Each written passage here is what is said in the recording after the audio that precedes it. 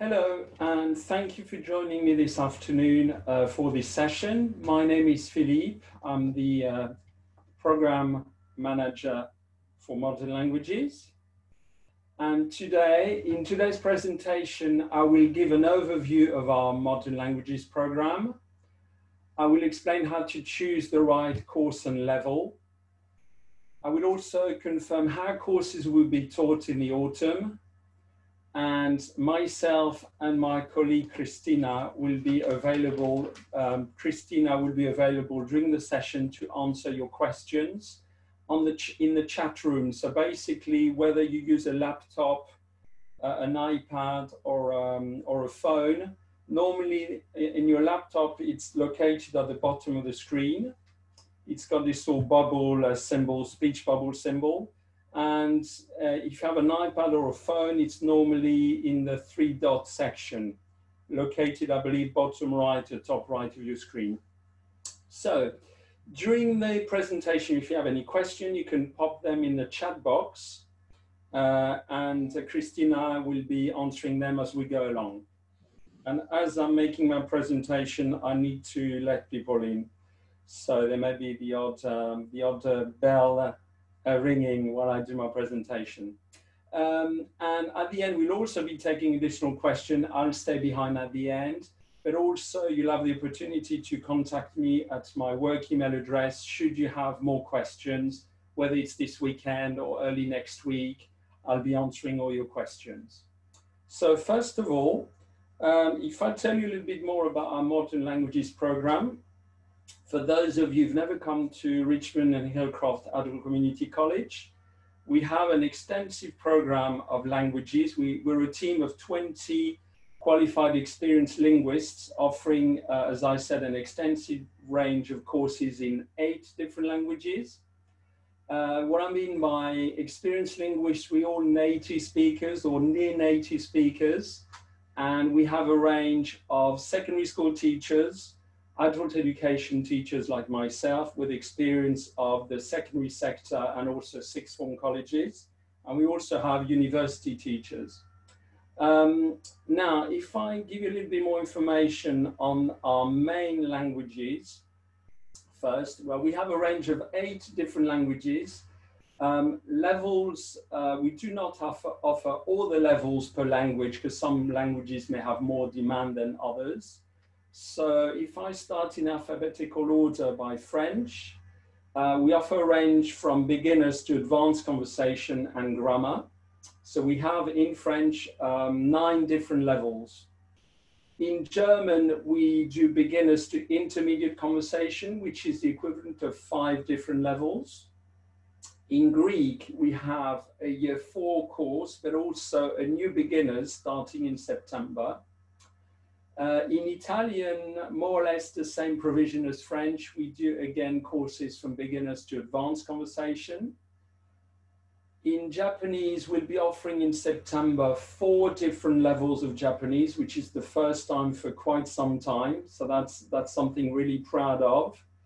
And that shows, obviously, there's a demand for that language.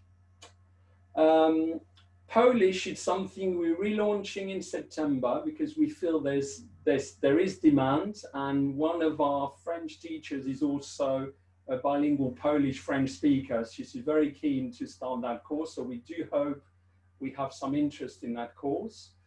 In Russian, we run 3 different levels from beginners to intermediate. In Spanish, quite similar again to Italian and French, we have a wide range of courses from beginners to advanced. And of course, in modern languages, we also look after British Sign Language, which obviously is aimed more at people who want to use British Sign Language, whether it's for family or sometimes careers, whether you work for the police, for the NHS, or whether you're a teaching assistant in a school. We have 2 levels of courses in British Sign Language. We have an introduction course for people who've never learned British Sign Language before, and a level 1 qualification. So the level 1 qualification prepares learners for a qualification which is recognized in schools and other fields of work. But to be able to do the level 1 qualification, you need to have completed first an introduction course. So this is something I wanted to highlight in case you wish to know more about British Sign Language. Now, obviously, on our website, there's a level chart which sort of gives you more details on what each level what's expected from each level, sorry. For example, beginners courses are split into 2 parts, year 1 stage 1, year 1 stage 2. And really this is for either total beginners, year 1 stage 1. So if you've never done the language before, this is the level to go for. If you've done the equivalent maybe of 6-month course and you can structure a simple sentence and possibly have started to learn the present tense and other essential topics to get by, but you still don't feel too confident, this is often the level we recommend.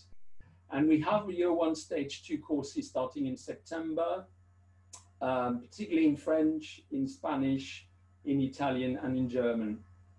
When we reach year 2, it means we've done the equivalent of 60 hours of contact time with the teacher.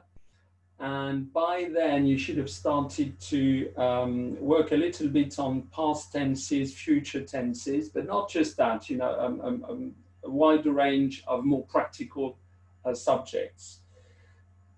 Between year 2 stage 1 and year 2 stage 2, in the stage 2 part, we focus more on making your past and future tenses more accurate, and so that gradually you're getting more and more confident at using them. In year 3 and year 4, this is what we call low, intermediate level.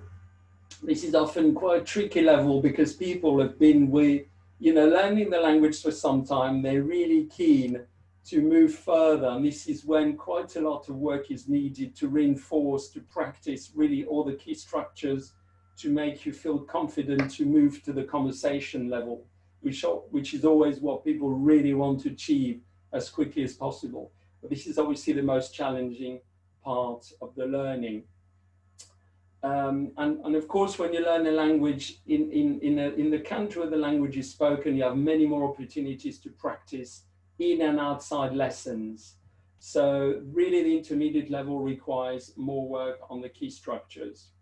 Year 5 onwards, we start to work on conversation, and in the main 4 languages, German, French, Spanish, and Italian, we have intermediate conversation classes.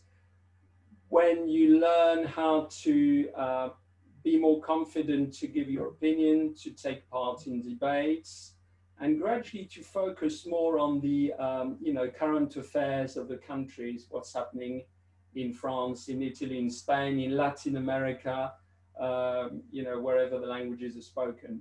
And then really at low advanced and advanced conversation, we start to work more on press reviews, on working on a piece of literature, on films, on what makes really interesting to learn a language by focusing on culture as well as current affairs. And finally, if you're a fluent speaker and you wish to improve your grammar, we have an advanced grammar, but that's only available in French. Now, obviously, this chart is available on our website, and this virtual open day will be available at some stage on site as well. Now, if you're still hesitant about the level you should choose, and I fully understand, because it's not really easy to decide what course should be the best for you, you can get a placement test from us. So it's a sort of multiple choice questionnaire, which enables you to test your current level of the language. And depending on the score you get, you're being recommended a particular level. And that placement test you can get by emailing the college. And I will repeat several times the email address, and I'll leave it available on screen for you to note it down. So the email address is info@rhacc.ac.uk. And basically, this is the email address to get your placement test. Now, once you've done the placement test, and I fully understand again, particularly when we refer to conversation classes, if you want a bit more information, you're welcome to contact me directly. So this is my email address at work, philippe.labbe@rhacc.ac.uk. Now, I'll be able to assess your spoken French or Spanish, and I can also refer you to our Italian specialist, to our Greek teacher, to the Russian teacher, and the German teachers who will be contacting you directly to assess your level. This is really only if once you've looked at the level chart and once you've done your placement test, if you still don't know what to choose, this is where we can help further. Now, obviously, you may wonder what's going to happen in September, given our current context. Basically, until further notice, and this is actually mentioned on our website, all our language courses will be taught online. And this will be until further notice. We hope to resume face-to-face teaching at some stage in the autumn term. Whether it's before the half-term break or after, we can't tell you right now, but we'll keep you informed via our website. Now, what's interesting is in languages, really, when interaction is so important for learning. If you learn a language, it's to be able to speak it and to interact with your with the other learners and the teacher in the class.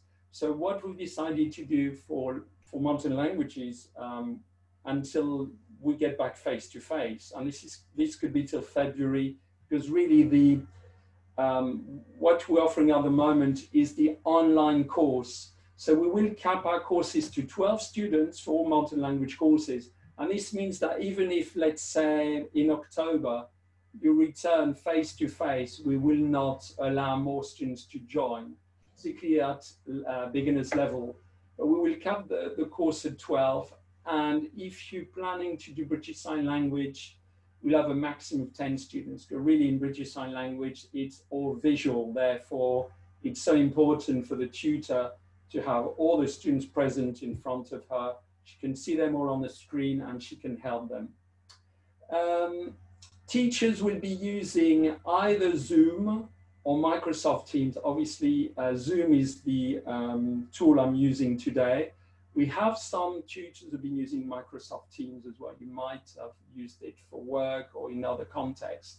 But whatever tool we use in September, once you've enrolled, you will be contacted by your teacher prior to the course start date, and he or she will be explaining to you how to access the course online, very much like what we did today.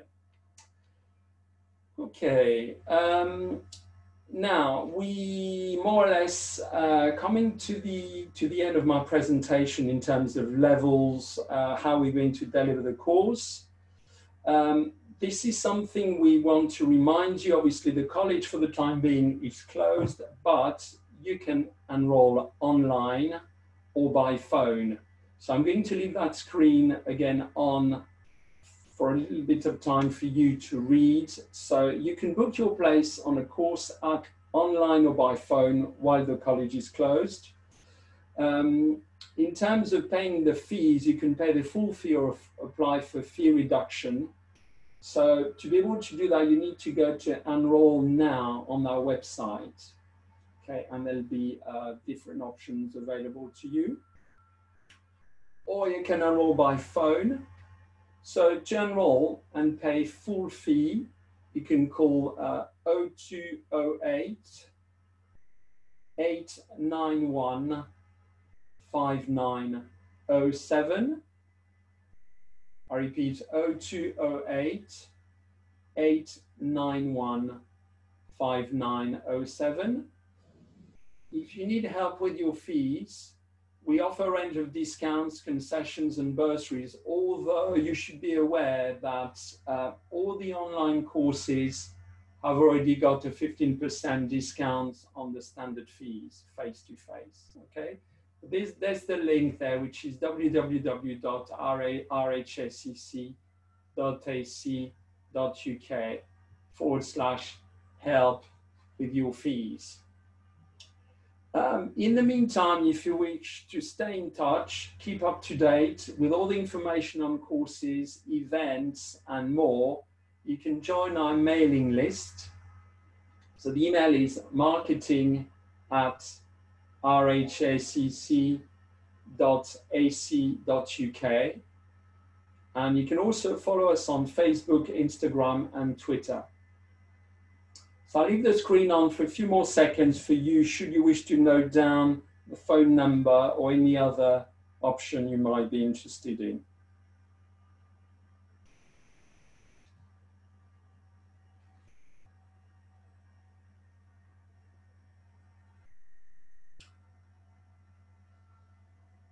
Now, obviously, I'll be available later on to take any questions you may have.